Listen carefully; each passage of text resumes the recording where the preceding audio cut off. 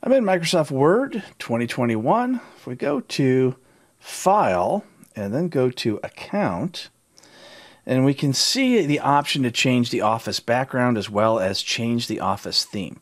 Now, there's not a lot of different themes that come with Office 2021 or with Word, and this is also true of previous versions as well. However, there are some fairly useful ones, such as dark gray, much easier on the eyes.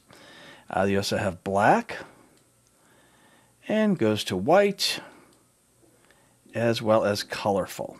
The Office background doesn't make quite as big a difference as the Office theme does. So for instance, if I choose the calligraphy background, look at the upper right-hand corner, you can actually see some calligraphy type of styles.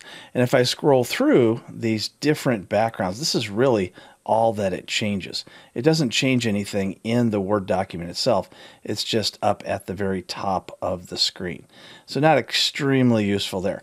But the Office themes do tend to be fairly useful as far as being able to change the overall look and feel of the way Word works. So that is how we change the Office background as well as the Office theme in Microsoft Word 2021.